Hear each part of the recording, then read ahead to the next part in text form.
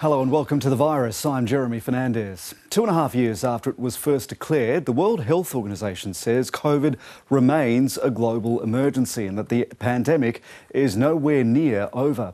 However, while COVID cases and hospitalisations are again climbing, state governments are resisting reintroducing mask mandates, although the Victorian and Queensland governments are encouraging people to wear masks. Coming up, we hear from the New South Wales Chief Health Officer, Dr Kerry Chant. But first, here's Casey Briggs.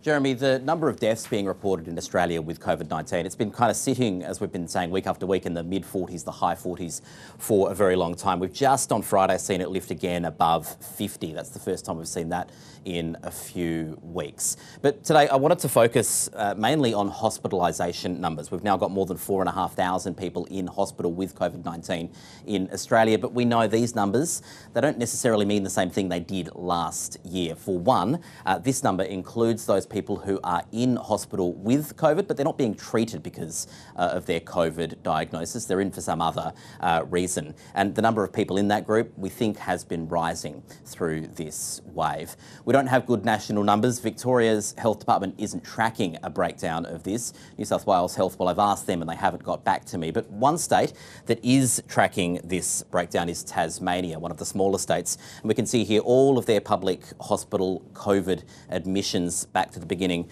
of the year. The red, that's the people who are being treated specifically for COVID-19. The yellow, they're people who have COVID, but they were admitted to hospital for some other reason. They're being treated for some other condition. And you can see that has shot up quite quickly in just a few weeks. And it's going up faster than it is for that red group. Here's another way of visualising it. This is the percentage of hospital admissions with COVID who are being treated specifically for COVID. At the beginning of the year, that number was 50, 60, even 70% of admissions. In the second quarter of the year, maybe 40% was more like the typical. And really since about June, we're seeing a downward trend. At the moment, about 25, 30% of admissions on any given day are people being treated specifically for COVID. That's not to say that this hospital challenge and this wave isn't, a challenge for our health systems. Plainly, you've got hospitals talking about deferring surgeries, so plainly there is a challenge there, but it's a different challenge to what we were talking about last year at this time. Back then, we were worried about the number of people who were seriously ill with COVID. Today, we're also not so much worried about that as we are also worried about all of the people who are in hospital for other reasons and also happen to have COVID-19. And Jeremy, I think that figure and that kind of breakdown from Tasmania does go some way to explaining why, even as the overall hospital admissions are growing relatively quickly in Australia, the number of intensive care beds being occupied by COVID-19 patients, that's remained relatively stable and relatively low. Casey, thank you. The New South Wales Chief Health Officer is Dr Kerry Chant and she joins us now. Dr Chant, welcome to The Virus. Thank you, Jeremy. Now, subvariants are one of the big unknowns right now. Just who should be worried? I think we've all got a part to play in reducing the spread of the new variant B4, B5, which is leading to an uptick in cases and an uptick in hospitalisations. But the people that are most impacted are going to be those that are elderly and those with underlying health conditions. But it's important that we all, as I said, have a part to play in reducing the spread and keeping others around us safe. Messaging throughout the pandemic has been kind of messy all over Australia. How well do you rate the quality of messaging to those people who are at risk right now? I think we've been really trying to improve the simplicity of our messages so that they can reach the most vulnerable, but it's really complex science. The messages have changed over time, so I really acknowledge how difficult it has been for members of the public to sort of keep up to date with the recommendations.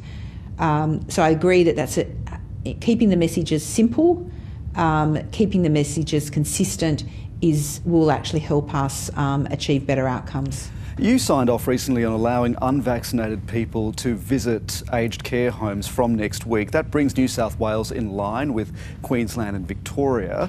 What prompted that change? I think it's about responding to the science and the evidence. We don't use public health orders lightly, and we have to justify those measures. And I think it's really important that the community understands that the vaccines are holding up very well at protecting us against hospitalisation and death and severe disease from COVID, but they aren't holding up so well in protecting us against infection. And I think the community needs to be told that and understand that, because otherwise they're under that false impression that just because they're up to date with the vaccinations they can't get COVID, which is not correct. But again, I want to reinforce that the vaccines are incredibly effective at keeping us safe through reducing our hospitalisation and risk of death. That risk of infection translates, evidence we see around the world, translates to greater exposure to death for people living in aged care facilities. Is that the trade-off then, the freedom of movement to enter an aged care facility if you're unvaccinated, and that some people will die as a result?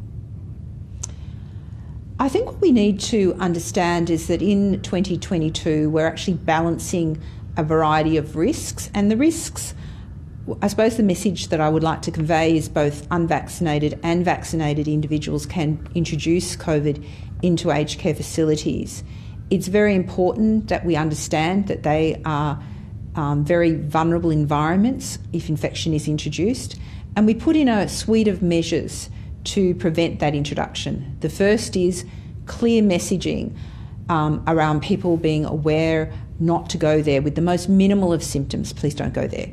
We also can add the additional layer of requesting people to do a rapid antigen test before they enter aged care facilities. Also wearing masks. It's important also to potentially choose outdoor environments if that's possible, given the environment within the aged care facilities and the mobility of the resident. And certainly avoid those shared areas just so that we reduce that interaction or mingling risk. It remains open for aged care facilities, clinics, hospitals to administer their own measures to keep COVID out. Is that what it comes down to, that doctors and leaders in the health system are going to manage their own patches and decide what works best for them? New South Wales Health has worked to provide guidance, but obviously individual practices can make their own decisions about the steps they need to take to keep it safe. And we do also respect that there'll be just individual circumstances, different vulnerabilities, different designs of premises in terms of the measures that they can take. But we do provide quite clear and consistent advice about the risk reduction strategies that can be put in place. You recently asked for people to start wearing masks again in certain settings, even though it's not mandatory. Your position hasn't really changed on that, but what's politically palatable has changed. There seems to be a fork in the road in who we listen to about how we live with COVID, the health experts and the politicians. It's the politicians who are in charge. Is that frustrating to you? I think the evidence is clear that we know the tools that can reduce the impact of COVID, and we know that when we have high levels of community transmission, we then have issues around absenteeism of staff in critical industries. We also have challenges in keeping COVID out of very vulnerable settings like hospitals. For me, I need to inform the community that wearing masks in indoor places is going to be one significant risk reduction strategy. And it is important that we consider our role in reducing the spread as a community. It's important that we do that at scale to have the impact.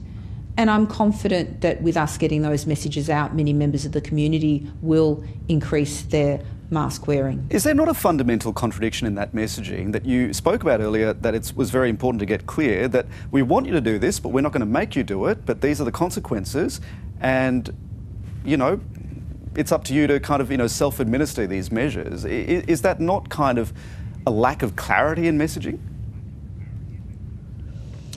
I think it's very clear what I'm asking the community to do, and I'm informing them of the benefits of those actions. I think we do need the community to act, and really other decisions are a matter for government. But it is clear that mask wearing, indoor mask wearing, is an effective intervention, but it needs to be done at scale. Whilst it does afford individual protection, the best situation is when other people around you are also wearing masks. How much should the health advice continue to govern how we live our lives right now? I'm actually positive that many people are following the health advice, and I think it is important that we get the message around the updated ATAGI advice in relation to boosters and the importance of booster doses.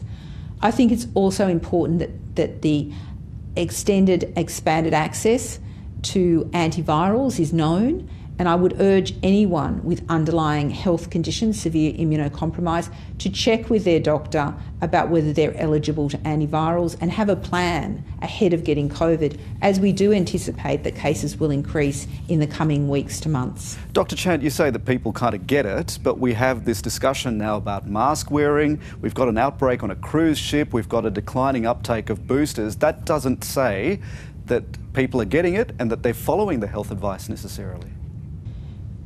So I think that, Jeremy, that was an excellent question, but I think it's also important for us to be very clear with the community that evidence has changed and therefore the messages have changed.